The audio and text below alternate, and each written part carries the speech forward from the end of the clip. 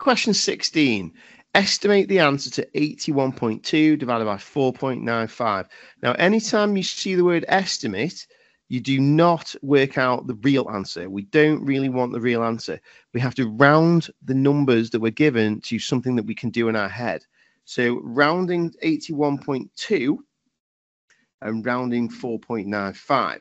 Well, if you were to round this to 81 and round this 4.95 to 5, then you would have to be doing 81 divided by 5, and that's going to be a bit trickier because 81 is not going to be in exactly the 5 times table. So we would end up with a remainder. We could do that, but it'd be perfectly okay just to round it to the nearest 10 instead of the nearest whole number, because to the nearest 10, it would just be 80. 80 divided by 5. Well, 80 divided by 5, we can do pretty easily. So 5 into 8 is 1 remainder 3, and 5 and 30 is 6. So a good estimate would be 16.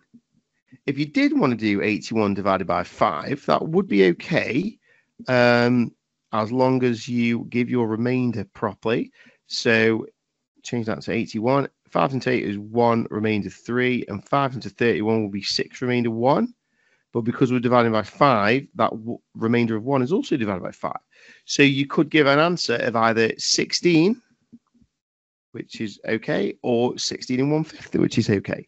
But you must show the values that you are rounding to. So show the rounded values. You must do that, because if you get an answer that they won't accept, you could still get 1 mark for showing your rounded values. They give you some credit for showing those.